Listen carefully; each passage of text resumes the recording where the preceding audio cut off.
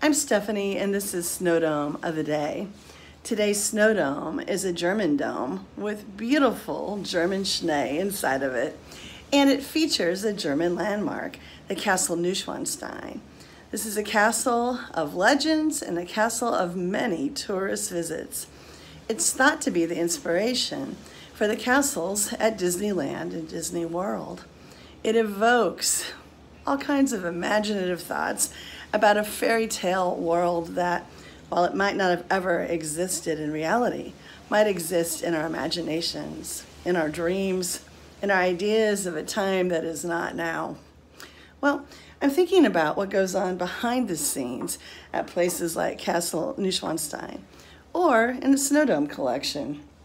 To keep your snowdomes full, you might need a special pair of pliers to pull the plug on the bottom, sometimes the top, so that you can get to an entry point where you can use a special small-tipped water bottle to add water to keep that snow floating.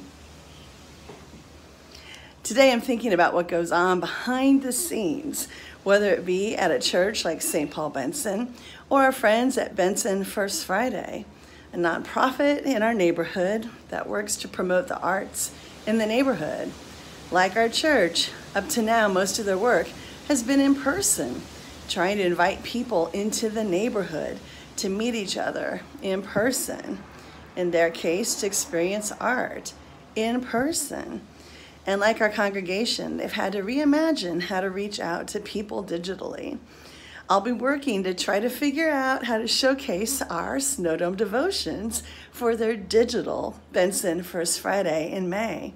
Perhaps in June, we'll offer a digital tour of our paint-by-number museum at the church. There's a lot that goes on behind the scenes to help us find continuity in our faith journey and worship as we interact with the arts that are behind, for now, closed doors. There's a lot that goes on behind the scenes for you as you attempt and succeed in continuing to engage in relationships with your friends, your relatives, your neighbors, the people that you encounter behind a mask as you go out for essential items. Today I give thanks for the infrastructure that is and is not there, that we are learning how to use, for the power of people to adapt as we work behind the scenes to continue to engage one another, to interact with one another, to find spaces to worship, to find places to interact with one another and the arts. And don't worry, I'll be posting about Benson First Friday so that you can join us in that virtual experience that first Saturday in May. Thanks for being our friends that we don't actually see, but we know are there, behind, amongst, in all of the scenes.